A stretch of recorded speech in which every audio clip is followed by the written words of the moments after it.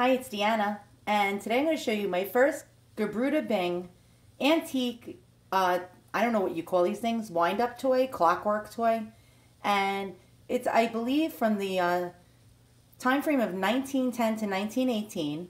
It's a little dachshund, and I like to call them dash hounds. I don't know why, but I just do. I've always called them dash hounds since I was a little girl. And Gebruder Bing was a German toy maker, and they didn't last for very long, probably a couple of decades. And they also made beautiful wind-up clockwork boats and ships and all sorts of tin-type toys. And they also made teddy bears. And their teddy bears are actually quite expensive and very rare. And this particular one is really, really cool, as you can see. He doesn't work, unfortunately. I wound him up. It sounds like it's hesitating, like it wants to run, but it just doesn't turn over. Just like an engine on a cold winter morning, or if your battery has died on your car and you turn the key, and it's like it's almost there, but it just doesn't like turn over. So what's really cool about this this old felt dog with a little ball attached to his paw is this little button here. It's his original button, made by the Bing Company, showing you part of their patent logo. And it says DRP DIV DRGM, and that has something to do with saying that this toy was patented. And it has a little tin type ball with star graphics on it in red. And his hind legs have little metal wheels. And as you can see, he's made out of some kind of a brown felt.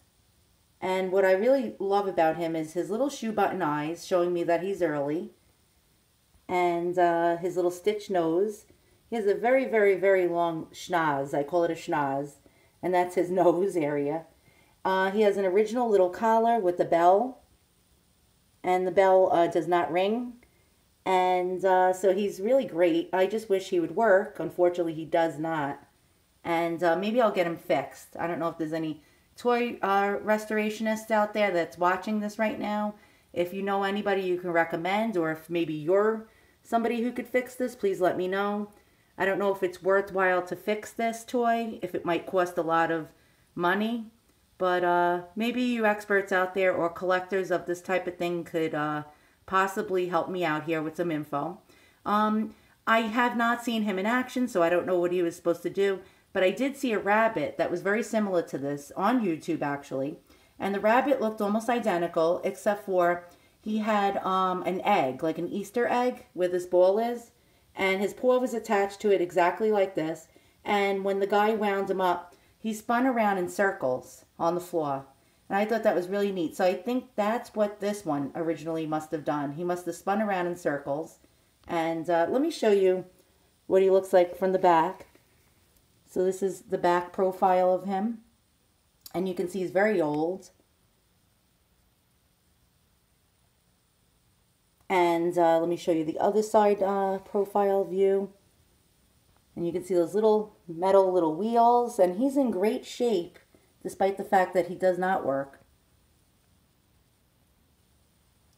He has little stitched ears. And again, that schnoz.